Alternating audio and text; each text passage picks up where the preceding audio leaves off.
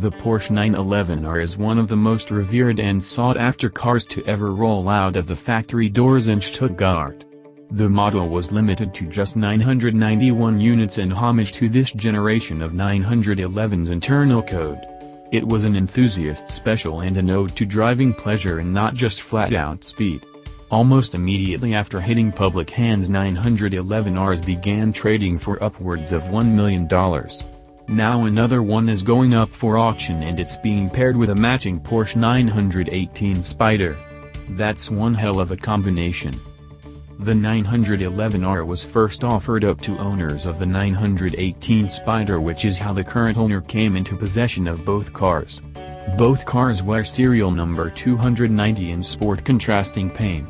It would be difficult to part with just one since the pair were so obviously meant to stay together.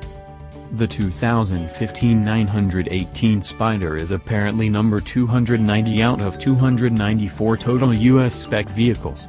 The hybrid supercar has just 2,300 miles on the odometer.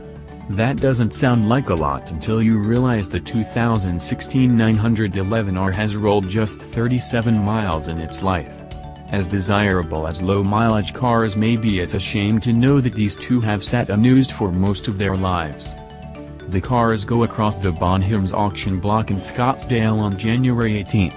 Other notable cars include a 1958 Porsche 550A Spyder and a 1930 Bentley Speed 6.